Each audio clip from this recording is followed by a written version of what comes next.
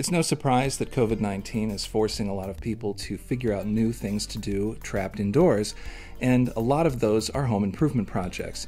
I am no exception, but my needs are a little different than other people. I have a very large computer collection, and so a lot of my home improvement projects revolve around trying to organize it better, keep it off the ground, keep it away from moisture and things like that.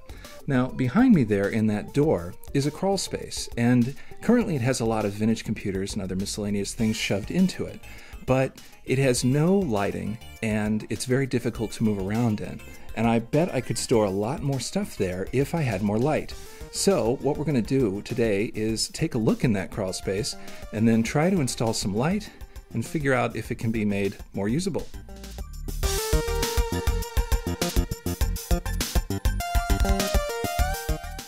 Now, as you'll see here, you open up a door to get into the crawl space, and it's up about 3 feet, so I have to use a small stepladder to get in here, but just because it's difficult to access doesn't mean I shouldn't try to make better use of this space.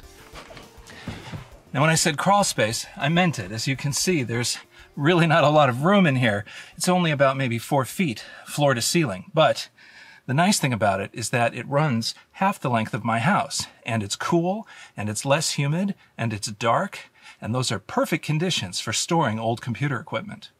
Now let's see what we can do about the light situation. As you may be able to see, a single shop light is really not enough to illuminate this space, and it's really cluttered right now, but I feel like I could rearrange the whole thing if I could just see better. So let's take a look at the kind of lighting that I'm going to install and what my circumstances are. Currently, all I really have down here is a single extension cord in the crawl space, plus all of these 2x4s that are supporting the floor above me. And we're going to install essentially something that's been very common in the last 5 to 8 years, tube LED lighting. I got all 6 of these lights and all of the cords and hardware necessary to mount them for about $75, and I'll put a link in the description. Now, it is possible to get your own strips of LEDs very cheaply. You can get something like 100 or even 200 LEDs for something like $50. The problem with that is that you have to wire up your own 12-volt power source, and I'm not really willing to do that. I just want something that'll plug into the wall or an extension cord and just work. And this kind of LED tube lighting, already pre-packaged in fluorescent-like fixtures that are very easy to hang and easy to daisy chain, really fits my bill. So I'm hoping this will do it. Little Amy and I here had taken for granted what the power situation was like in the crawl space, so I decided to take a closer look, and what I found was disturbing. Well, I've already run into my first snag, because in order to plan where I want to put the lights, I decided to see where this old shop light was hanging. This is something that I may have installed 20-odd years ago or so. We've been in this house 20 years. So I follow the cord all the way to that. That doesn't look very safe. For one thing, it's using a 3-prong to 2-prong adapter, and it's just simply hanging. And if I follow the source of that, the cord, it goes all the way to the opening to the crawl space. So I'm running electricity from the beginning all the way to the end, and then all the way back again. Now that doesn't seem very efficient, so first step is going to be relocating the electricity for this place and hopefully replacing it with something that's true 3-prong. Now, when I looked inside my drop ceiling, I found what looked to be an extension cord where that ended, which ended here. So I have no idea what an outlet is doing in my ceiling, but it ran with a 2-prong outlet to this 3-prong box. Just to make sure I wasn't going crazy, I traced it all the way to this 2-prong plug. I have no idea how a 2-prong plug goes to a 3-prong box. I also don't know why the previous owner didn't try to ground it or something, but no matter what, this has to get changed.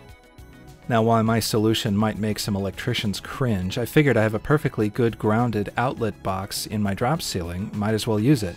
So I found 2 outdoor rated 15 amp cords, which are well above the actual power draw of the lights.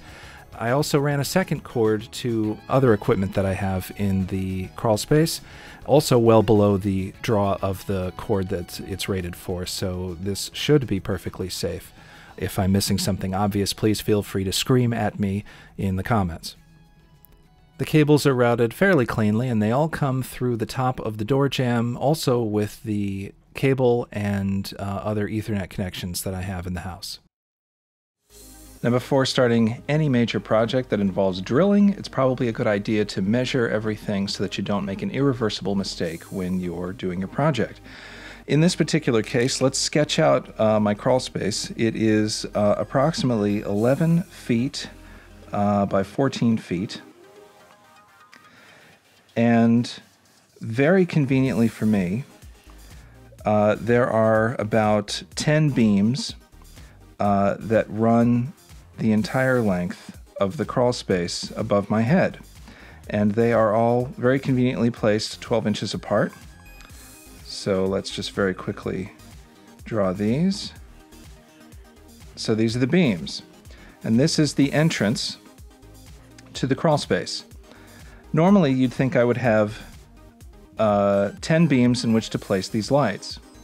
However, there is ductwork that runs across the ceiling approximately here, knocking these two out. So if I wanted to put 3 lights on this side, let's go ahead and divide the crawl space up into 2 rough halves here. So if I wanted to do it evenly here, if I want to do 3 here and 3 here, I can't use the place with the ductwork because it's completely covering this. So let's do 3, let's see here. The lights are about 4 feet long. This seems about right. Space them apart evenly. The connecting cords are 3 feet long, so this will work. Now, the thing is, it's important for me to lay out all the lights. Actually, let's do this, because I'll show you in a second. The cords are 3 feet long. So they can only bridge by 3 feet, which means I can't move these back any further. Also, placement is important because these have to connect with a daisy chain cord so that I can then connect here and connect here. So that means the cords are going to go like this, and then the final cord is the cord that has the little light switch on it. And so that means my power needs to be right there. So with that laid out, let's get to work. Public service announcement, please always drill pilot holes before screwing in wood. I have way too many split beams as a result of ignoring this practice.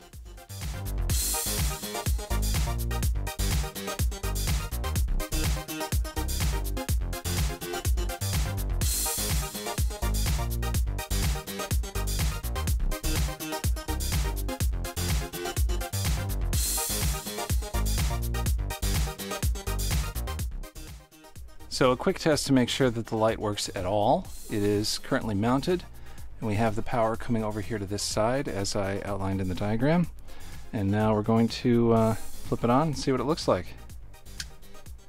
Oh wow, and that's just one light. Holy smokes. Oh, I can't wait to get the other lights in. Let's do that now.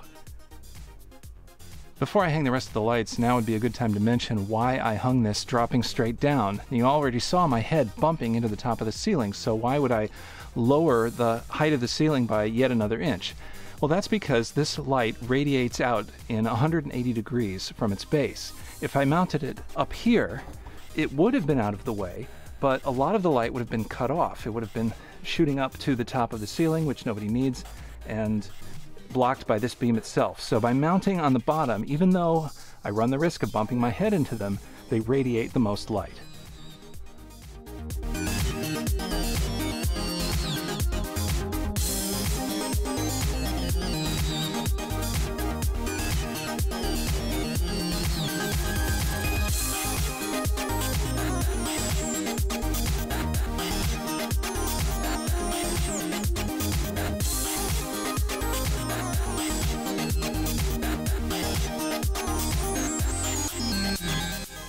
With everything up, I can see everything, and I'm very happy with this result. I feel like I can finally get to work on organizing this space.